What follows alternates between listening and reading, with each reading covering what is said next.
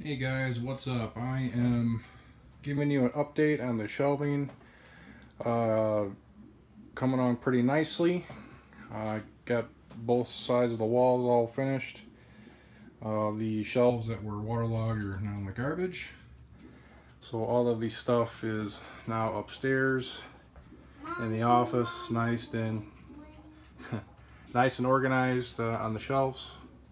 All the box stuff. My Panasonic Complete in Box 3DO. That's something that was never on an episode. That was something actually before we started even doing YouTube videos. I got that Panasonic Complete in the Box and all these 3DO games all for 78 bucks. All complete. You even got the game gun complete in the box too up there. That was a very sweet garage sale score.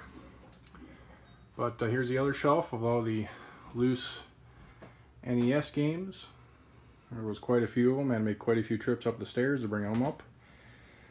And I'm out of breath too. I just finished the Super Nintendo loose copies, so that's all nice and organized. I actually could put one more shelf down there, which I'm probably going to end up doing, just to be a little bit more organized. What's nice is I can actually put these nice containers under here so I can have more storage when you put the consoles. And maybe just keep pretty much the toys downstairs and some of the big stuff that wouldn't fit up here. So I'm very happy how it turned out, and yeah, that's awesome.